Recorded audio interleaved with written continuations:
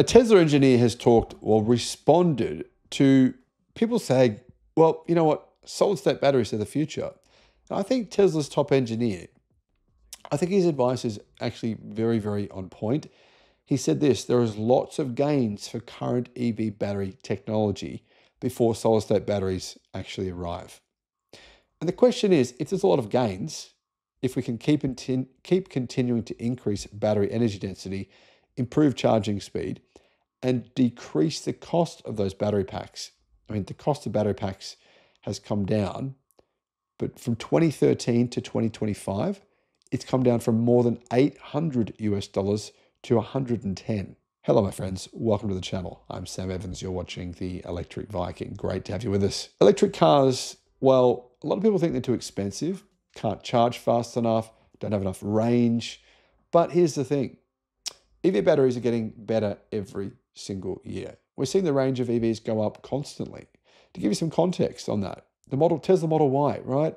This year, the all-wheel drive version of that car, it had about 550 kilometers of range. Before the new model came out, it was about 530. Then the new model comes out, it's 550. Then Tesla do an update, it's now got 600. That's the all-wheel drive version, right? The rear-wheel drive version already had 600 with a smaller battery pack a long time ago. But basically what we're seeing is electric cars get more and more range every year. And those EVs that we're buying, the price is coming down at the same time. And a big part of that reason is because battery prices are coming down and getting better. So I think Tesla have a good point here. Do we even need solid state batteries? I don't think we need them. They'll be nice, but we don't have to have them. Lithium ion and lithium iron phosphate, those cells have really proven their worth in terms of energy density and capability. And I think we're only in the beginning of that, said Lars Moravy, Vice President of Vehicle Engineering at Tesla, in an interview on Saturday at X Takeover, an event for Tesla fans, essentially. Lithium iron phosphate are currently the cheapest form of batteries in the world. Sodium ion will probably replace lithium iron phosphate batteries pretty soon. In terms of being energy storage, used for energy storage, because sodium ion, while having lower energy density, they have some advantages, and that is one of them is cost. The cost of sodium is incredibly low. So that will happen, right? The low end of the market probably be sodium ion in a few years' time, and those EVs will be very, very cheap. They'll be cheaper than an internal combustion equivalent vehicle. But Lars said, I still think there's a lot of gains to be made in microchemistry and in those form factors. And I agree with Lars. You know, we have to give Tesla some credit here. Tesla got it right. Tesla were the first mainstream company in the world to use lithium iron phosphate batteries in their cars. And they didn't just use them in their cars. I mean, literally, about 70% of all of Tesla's cars had lithium iron phosphate batteries years before legacy automakers decided, oh, that's a good idea. We'll do it as well. So I think Tesla's their predictions on what would happen with the battery market were pretty accurate. And realistically, by adjusting batteries and by experimenting with them, companies are doing some interesting stuff. We've seen over the past 6 months, a number of car brands have said the charging speed of our new models, the battery charging speed, has doubled or nearly doubled, going from, say, between 250 to around 300 kilowatt charging to approximately double that, 500 to 600 kilowatt, and in some cases up to 1,000.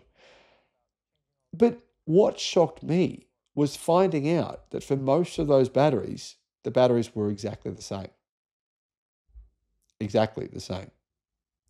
Just the companies realized these batteries were capable of handling massive amounts of charging speed.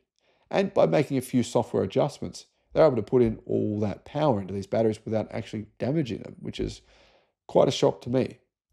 So that's one of the big changes we're seeing. We don't even necessarily need to make any form factor changes to those batteries to see the charging speed drastically improve. And we're even seeing not just the energy density change, but the efficiency of cars improve year after year after year based on software changes. So batteries don't necessarily have to be improved in and of themselves. It can be the software, it can be the cooling, it can be the amount of charge going into those batteries. There's many different factors happening. However, what we're also seeing is because of the increase in production of batteries, the price continues to fall, But at the same time, the energy density is actually going up. If you look at all the new lithium iron phosphate batteries now being used by most manufacturers today, they have increased. BYDs haven't yet, but they will soon. The new Tang and the Han have an energy density of about 175 watt hours per kilogram, but the new BYD battery is meant to have 192.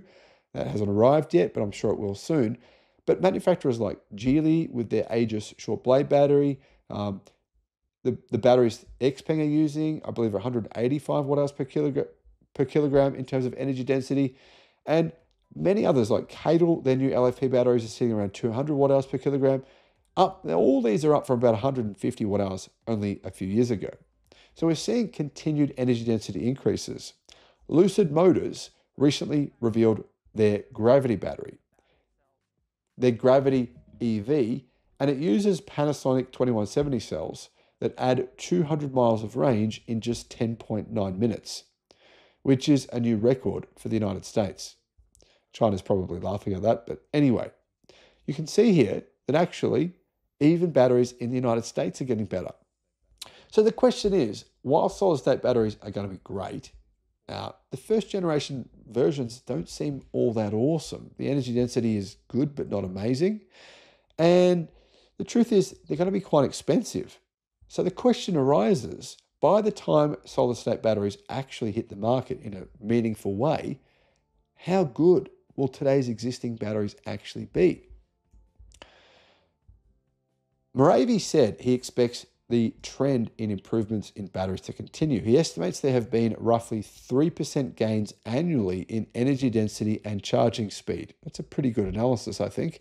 For proof, look at Tesla's own specifications. The top-of-the-line Model S sedan in 2012 could do 265 miles of range on a single charge.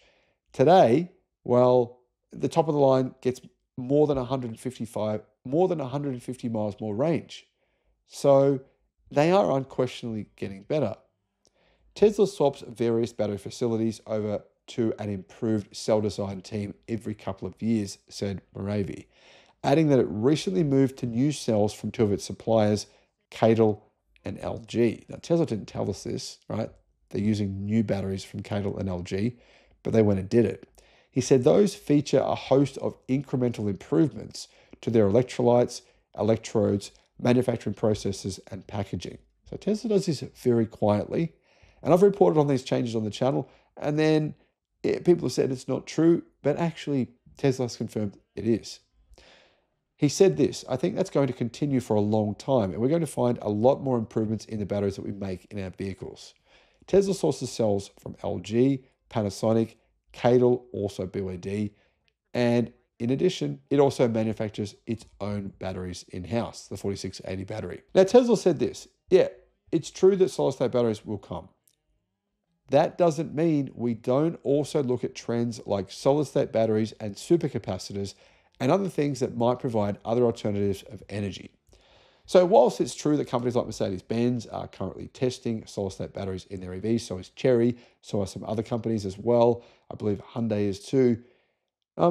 It kind of looks like Tesla's doing nothing, but that's not actually the case. Now, getting back to the original point of the story, today's batteries are continuing to get better, but not only are they getting better and charging faster every year and energy density improving every year, the cost is also going down every year.